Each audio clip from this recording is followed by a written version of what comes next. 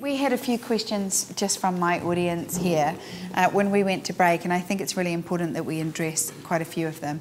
There were a couple of fears. A lot of people initially asked me fear-based questions like, how do I charge more if everybody around me is charging the same amount of money?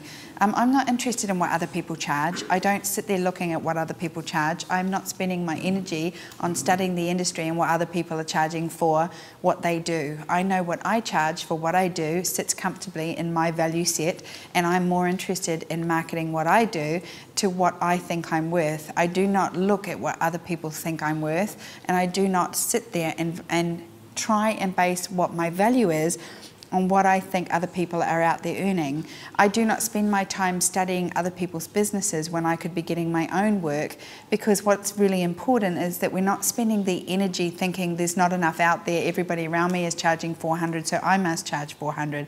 That is not the deal. If you offer a $2,000 service, you need to charge for a $2,000 service. That's really, really important. The other question I got asked is, what if I don't know what to charge? There is an international standard of what we charge. We're all very similar. The lower level of photographers coming in are charging between $400 and $900. The middle level are charging between $900 and $1,800. The upper level are charging above the $2,000 mark, and then there are a decided few that are in the 3% that are charging $12,000, $15,000 plus. You know what level you fit in based on the experience that you have, but the idea is that we are all boats in a harbour, and when the tide comes in, if we all bring the level up, we all come up together. So the idea is that we're honouring and valuing our craft and being paid for it, and then pricing ourselves accordingly. This is when you go and get a mentor, when you go and pay to do a good workshop that's going to help you price out your studio, or you get a business mentor or somebody that's going to come into your business for a day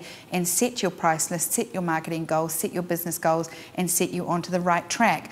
Do not get a business mentor that is not in the photographic industry. They will give you valuable sales advice and business advice, but they cannot advise you as to what is going on in our industry. Go and pay somebody to learn the value of what you do so that you can set it in concrete and start working towards that.